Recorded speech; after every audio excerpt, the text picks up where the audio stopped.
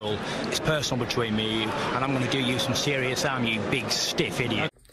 The Untouchable True School Sports Empire proudly presents something the boxing game's are missing. Hey, what's going on? It's your boy BT, and I came here to talk some boxing with the thousands of True School Sports subscribers. Now, this is my official post-fight review for Austin Trout's bare knuckle BKFC debut. It was special. Now, don't mind the Naruto poster in the background. I'm not home right now.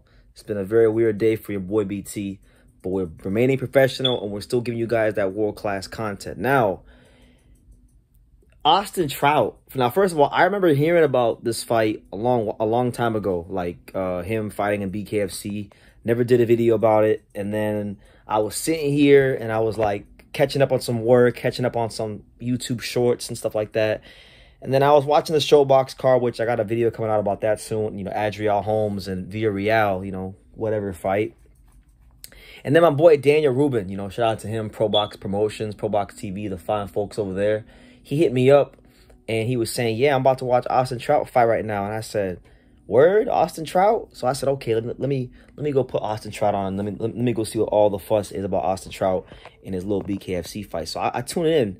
And oh my God, I don't know how old Austin Trout is now, but Austin Trout was moving and grooving like it was 2014. He was out there, you know, throwing the up jab. He was bobbing and weaving, turning him, making this dude reset his feet, stepping around him, throwing the straight left hand. He dropped him with a straight left hand. And this guy he fought, I guess he's an ex-MMA fighter or whatever.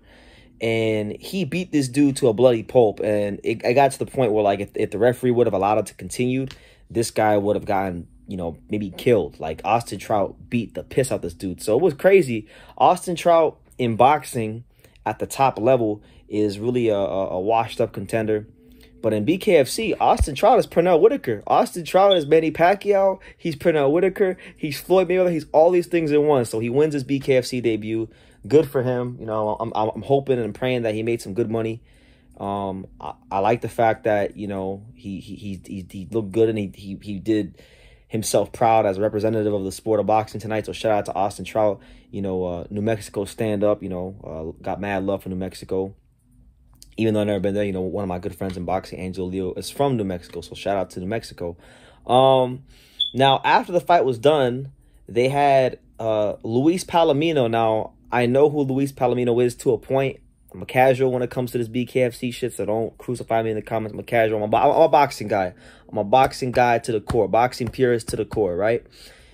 And Luis Palomino is apparently like a big deal. He's like the pound-for-pound king. He's like the Roman Gonzalez, Canelo Alvarez, Floyd Mayweather of like BKFC. And the guy's like the lightweight champion and the welterweight champion. So now they're trying to match up Austin Trout with Luis Palomino, you know what I'm saying? And, you know, listen, after what I saw tonight, Austin Trout, like I told you, he's like Pernell Whitaker.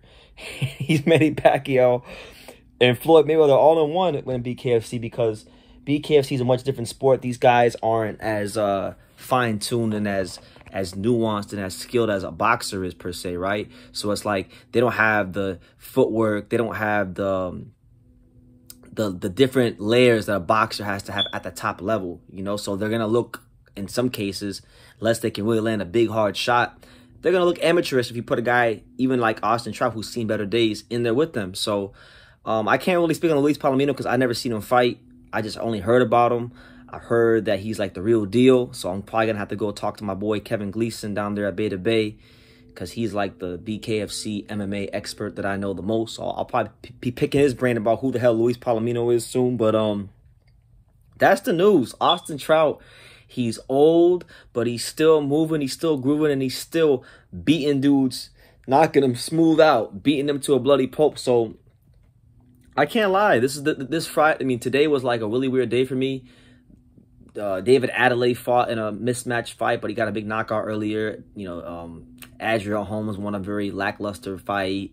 There was a card down in Miami that I was supposed to go to that didn't really have like the best matchups on paper. So it's like I didn't even think about Austin Trout this whole week. And Austin Trout on this Friday, February 17th, 2023, he done wound up like stealing the show. He stole the whole show. He stole everything. So I guess I'm going to be following Austin Trout and BKFC. I mean, I'm not a BKFC guy. This will not be a KFC channel. But when it comes to Austin Trout, how long he's going to fight in BKFC, I guess I'll be following him. So shout out to him. New Mexico's very own Austin Trout back in the win column, back, you know, reminding people why he is who he is. So, yeah, make of that what you will. But Austin Trout beating up MMA fighters and looking like Pernell Whitaker while he's doing it.